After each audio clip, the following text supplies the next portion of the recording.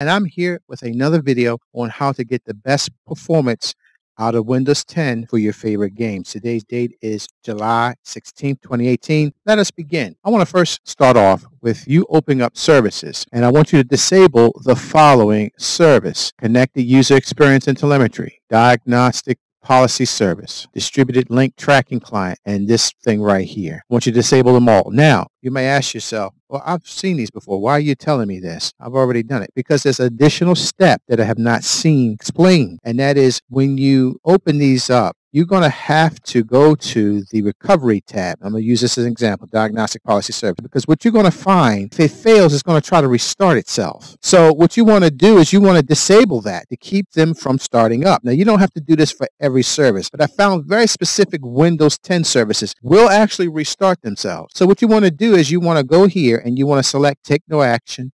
For the first and second failure attempts, take no action. And I want you to change this to 0. Reset fail count after 0 days. I want you to hit apply, hit OK, and go on to the next one. And make sure that take no action is what you want, so make sure that service remains disabled. Now, the next step I want you to do, type in CMD in your search box. And I want you to open it up, run as administrator. And I want you to type the following command. Now, I'm going to bring it up here. I want you to disable dynamic clock and select yes as to how you're going to disable it. So that means you copy this right here and hit the enter key. Now, I've already done that, so I'm not going to do that again. What this does is this disables an option in Windows 10 that tries to conserve battery life by varying the speed of the device processor based on its workload. You don't need that enabled, so you can disable that by doing that. The next thing I want you to do is I want you, if you ever tinkered with this here, this useplatformclock, if you ever tinkered with it, I want you to undo that change. You do not want to enable it. You do not want to disable it. You want to leave it at Windows default. Don't mess with it because it does nothing to help improve performance in games. Timing is more important than actual raw performance.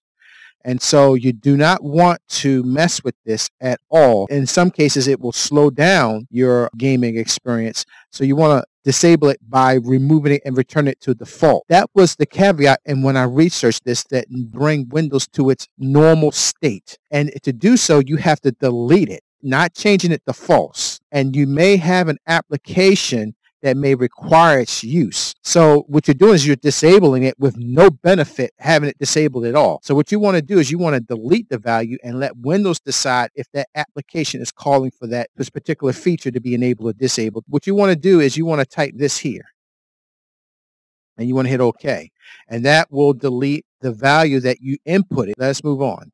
For those who have Windows 10 1803, there's an ultimate performance power plan that you can enable that will supposedly remove any and all battery conservative restrictions. What you want to do, enable that, you want to type this into the command prompt, just like this.